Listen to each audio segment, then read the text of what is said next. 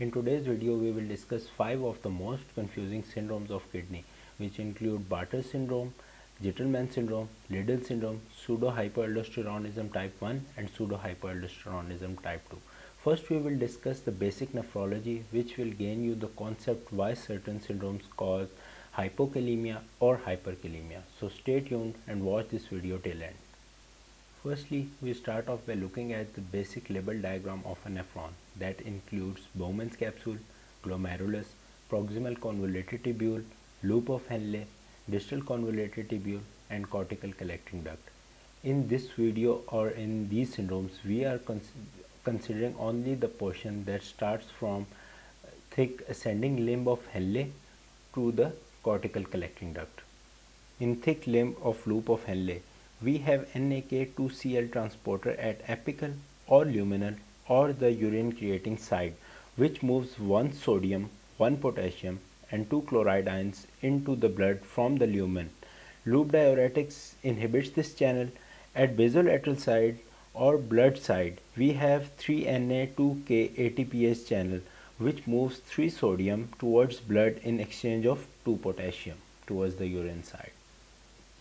In distal convoluted tubule, NaCl co-transporter, which moves sodium and chloride together from lumen towards the blood, and thiazide diuretic is the diuretic which inhibits this channel. In cortical collecting duct, ENaC is the channel that moves sodium into the blood from the lumen or urine side, and potassium sparing diuretic like amiloride inhibits this channel. We also have a channel named ROMC, which excretes potassium towards the urine from the blood side. Now consider if one of these channels doesn't work or overworks, then other must compensate for it. For example, when there is low NAK2Cl activity in thick portion of ascending limb of Henle, ENaC will move more sodium in the blood under the action of aldosterone. ROMC will excrete more potassium in the urine, and more potassium goes out, there is hypokalemia. Similarly, when there is low NaCl activity in distal convoluted tubule, ENaC channel in the cortical collecting duct will move more sodium in the blood under the action of aldosterone again. ROMC will excrete more potassium in the urine, and more potassium goes out from the blood side, there is hypokalemia.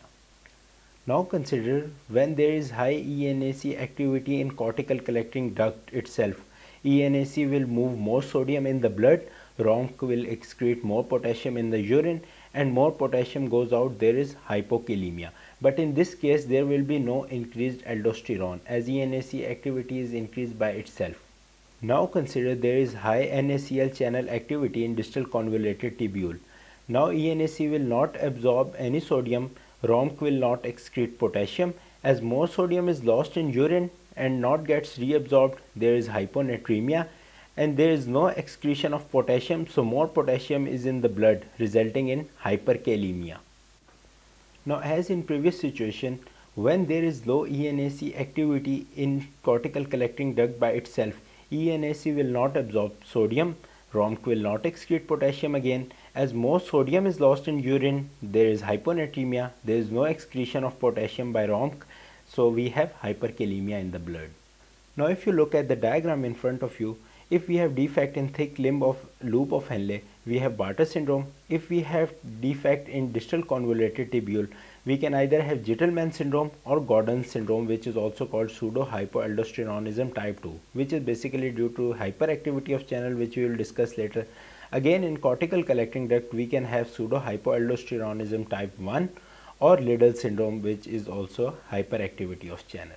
Now to understand syndromes better, we divide 6 main features of the syndromes. Number 1 is position, second one is channel name, third one is channel activity, fourth one is action of diuretic, fifth one is features, sixth one is mnemonic. So we start off by Bartter syndrome.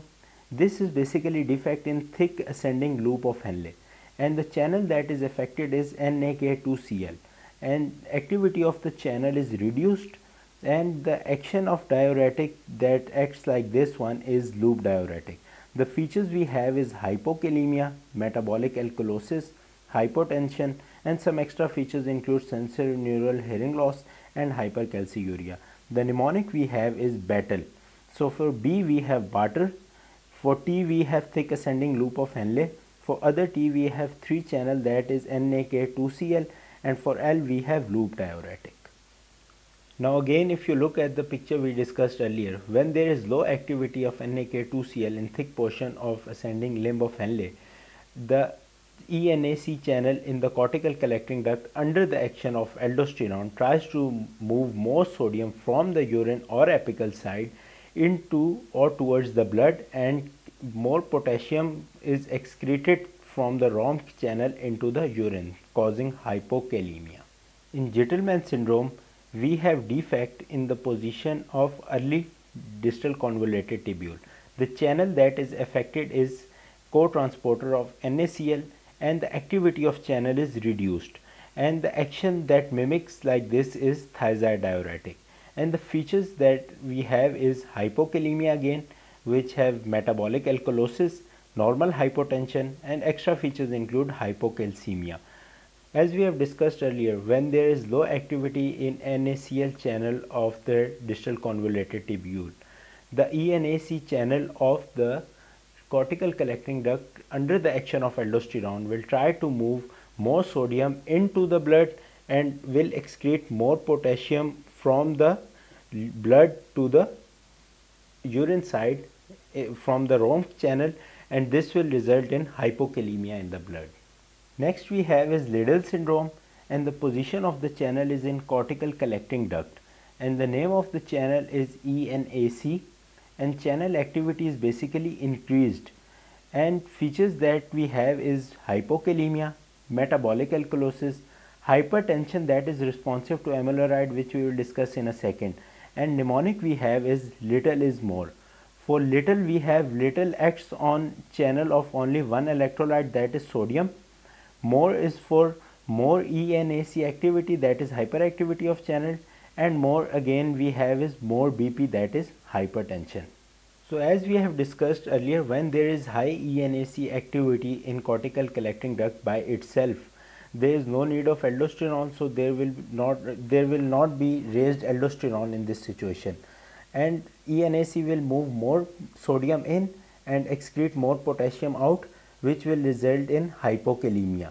And now if we have K-sparing diuretic that inhibits the ENAC channel, the sodium influx from the urine towards the blood will reduce. That's why amiloride treats the hypertension caused by Liddle syndrome.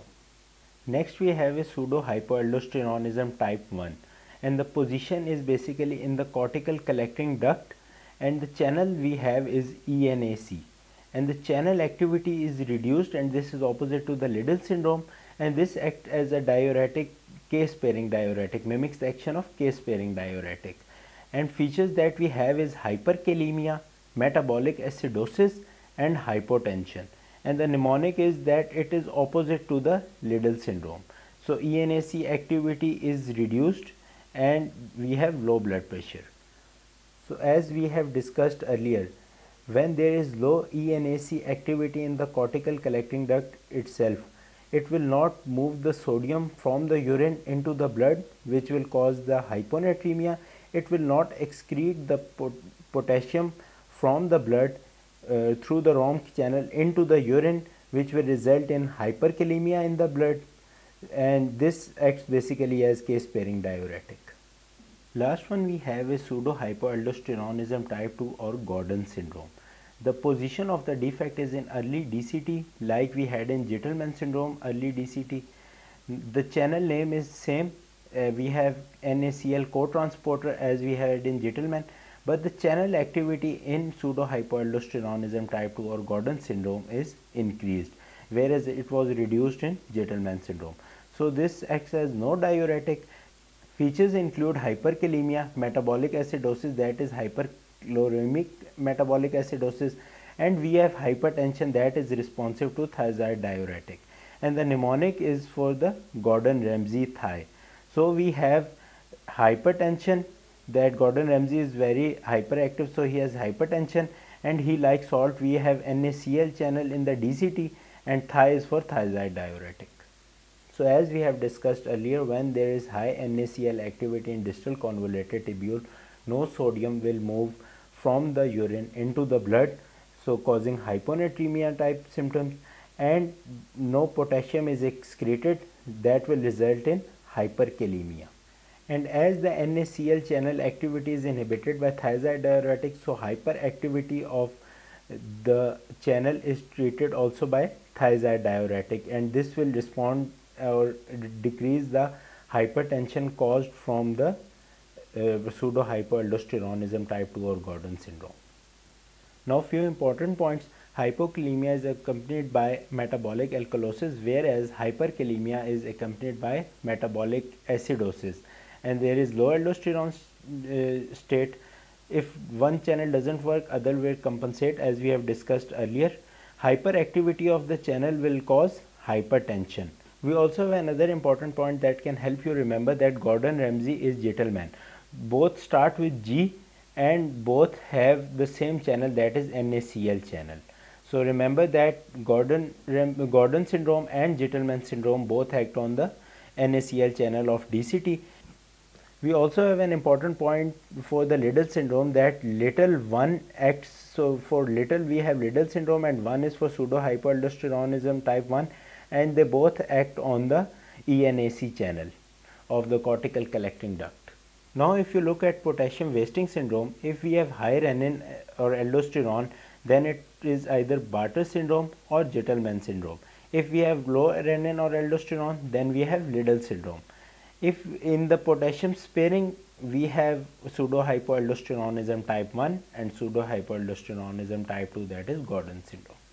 If you have any question regarding this video, you can ask in the comments, and if you like the video, please subscribe and share it. Thank you.